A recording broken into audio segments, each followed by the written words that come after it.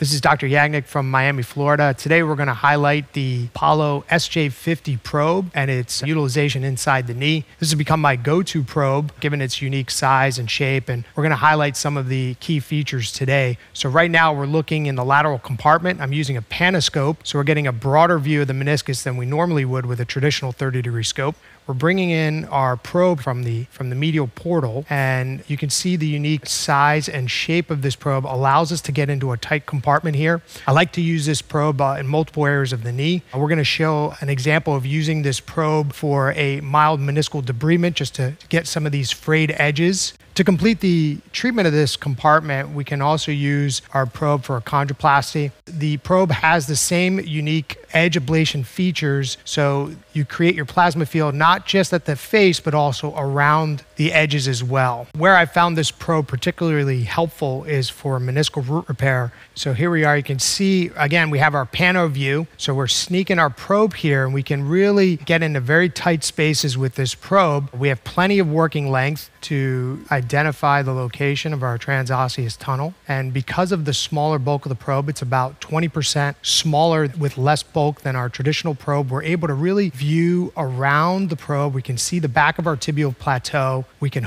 use it to hook the back of the plateau and then come just anterior to identify and mark our spot for our transosseous tunnel for our root repair. And so this is traditional prep that I would do for a medial meniscal root repair using the SJ50 probe.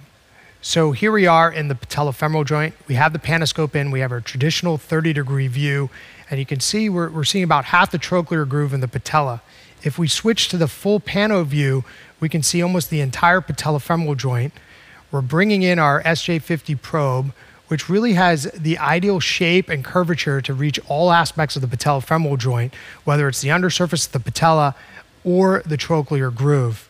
And so we'll use the wand, the edge control, in performing our chondroplasty in the undersurface of the patella. Again, the precision of the edge control allows us to distribute our plasma field just in the areas of the articular cartilage that we're intending to treat.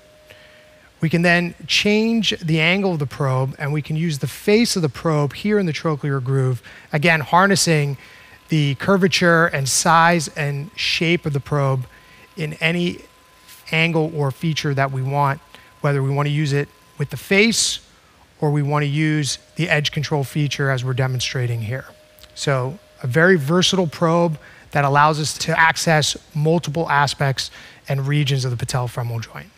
So just to highlight both the panoscope in terms of the view that you're able to get with the panoscope, as well as the SJ50 probe and its ability to access all aspects of the knee, whether it's the condyles, the back of the knee, as we're able to demonstrate here. As we flex the knee down, we can get way in the back of the knee. Again, there's our tunnel location for our medial meniscal root repair, and we can see around the probe to mark that spot. We can access, and then finally, as we go into extension, again, our panoscope gives us a beautiful view of the entire patellofemoral joint, and our SJ50 probe is able to access all aspects of the patellofemoral joint with ease.